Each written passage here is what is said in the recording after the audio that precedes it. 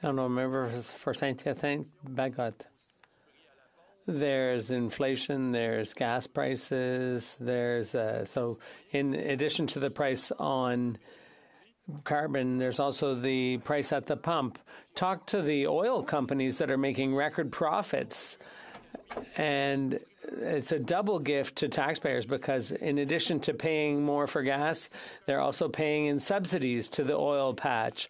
Would my colleague agree that we stop sending taxpayer money to the oil patch? The honourable member. Again, the issue at hand here today is this government and the imposition of a carbon tax. On April 1st, it is going up by 23%.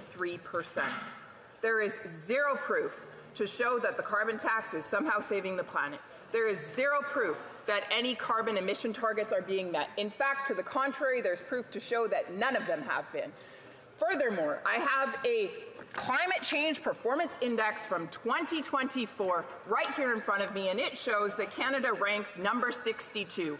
The carbon tax isn't working, but you know what it is doing? It's punishing Canadians who are working hard, who are heating their homes, who are driving to work, and who are just trying to make ends meet. Shame on this government.